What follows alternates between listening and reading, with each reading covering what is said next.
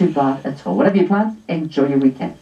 You too, Matt. Thank you. It's not too bad, absolutely not. Thanks, Matt. Tina Turner, she is one of the most extraordinary rock stars, and she her private life with all that upheaval, domestic violence for all those years, and it feels like we don't often actually hear from her. No, even though she's got that amazing voice, we don't hear from her like sitting opposite in an interview situation. She's got a new autobiography, so she's been talking to our arts editor, Will Gompertz, and some interesting stuff's come out. Take a listen.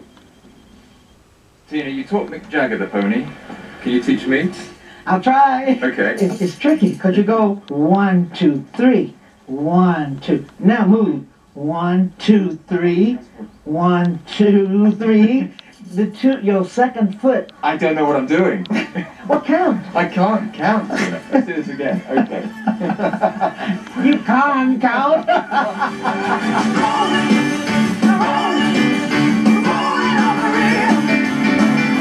Tina Turner, another autobiography. Another. This one is the end of the second part. Yeah. Why? What did you want to say? A lot has happened since the stage life, and my life changed.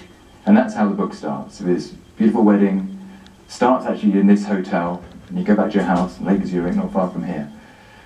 And then a series of revelations happen. You feel a bit weird on your wedding day, a bit tired, and you were 73 at the time. And then you had a stroke.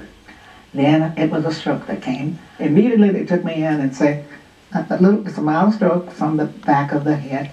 And then they took me down the room, and I didn't believe it. I said, a stroke. Like that. They left the room. Flop, hit the floor. The whole right side was gone. And I thought, what have I done? I really have had something because I can't move. Then I had to will myself to walk, to make the leg walk. You know, I thought I was the ultimate person to fix things. And did it affect your singing at all? No, I think I can still sing. Sometimes I feel something on that side. You might notice the face is a bit fuller. On that side is where it affected mostly this side. So the face became bigger, the handwriting. I corrected all of that. So with a little makeup, you don't notice the face change. Right. You're supposed to say, yes, Tina, you're right. You don't. You look fantastic. What can I tell you?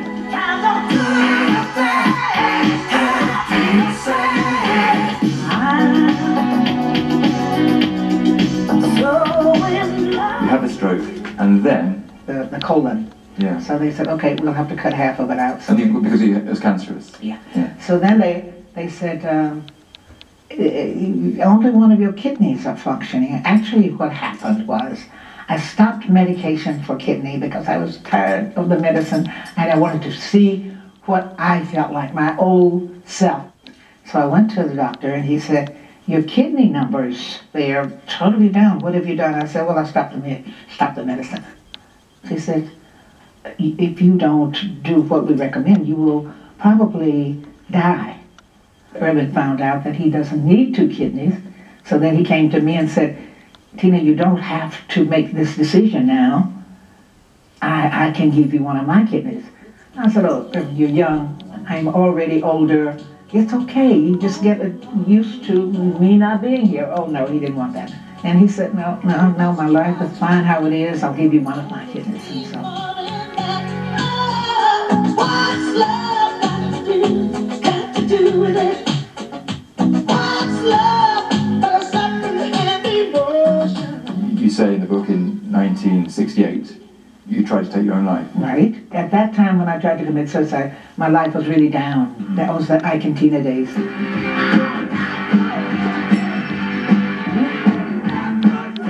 Violence was every day, every moment. I did try to leave a couple of times. That wasn't written in the books. And the first time was when I had the experience of being whipped with a wire hanger. He treated me like I was a prisoner and he was the guard.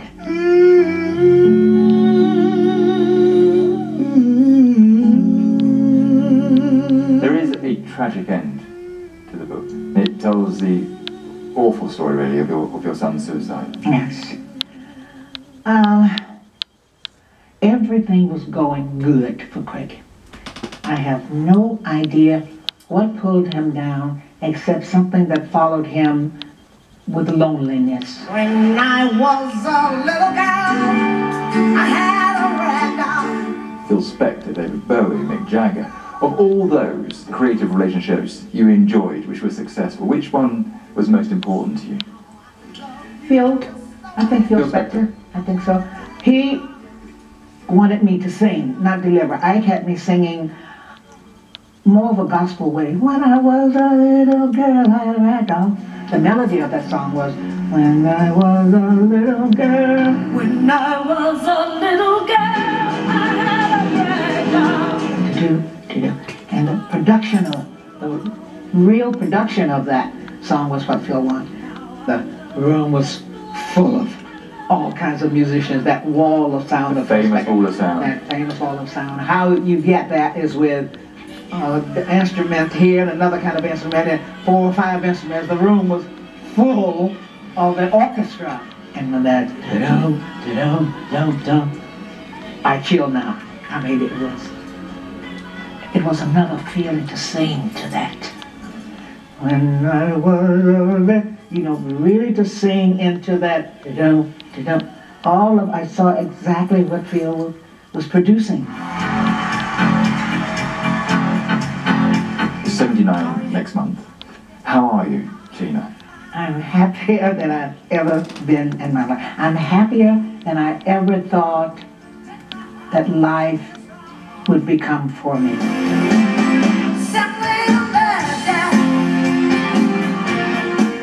I did fall a couple of days ago and broke something, so I was in the wheelchair and on crutches. But now I'm going through my sick period, and I think that'll take me right into the 90s or whatever. I'll be around for a while.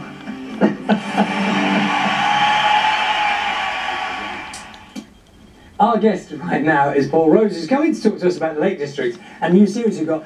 Well, you have a connection with Tina Turner. Yes, I do. I ran Travelling Medicine Light Show back at the end of the 60s, and we did the lights at the King's Head in Romford for Ike and Tina Turner.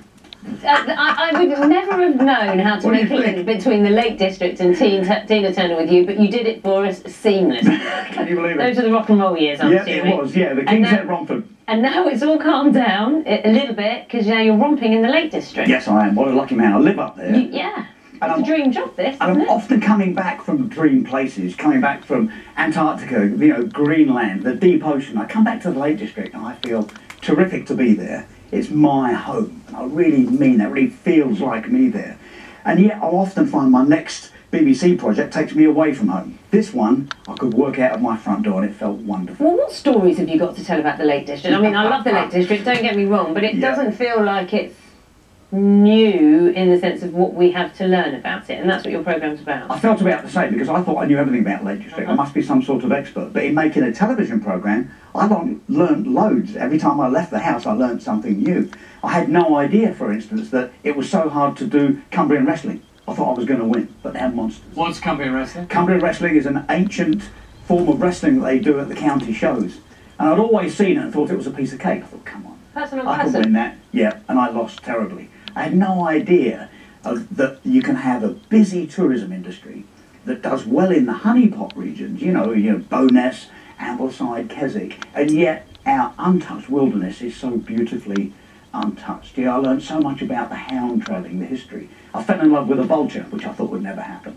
We've got this beautiful place, Muncaster, on the west coast, and I thought it was a bit of a, just an old castle, but they turn out to do beautiful conservation work with birds. Fell in love with the world's most beautiful vulture. His name's Moriarty, and we now sponsor him, and my partner Joel keeps him going for the rest of his life. Well, I tell you what, we're seeing some of the shots of that you filmed, and there's no escaping the drama of some of those places. Do you get great sort of? So we talk to a lot of people where they get their kind of solace from, and how they have those moments. Does that work for you, being somewhere like that? It does, Charlie, because when I'm at work in the wild places, I have to be on the ball all the time, 24 hours a day for weeks or maybe months at a time. When I get home to the Lake District, it has that wonderful sense of wildness and remoteness, and yet it's very, very accessible.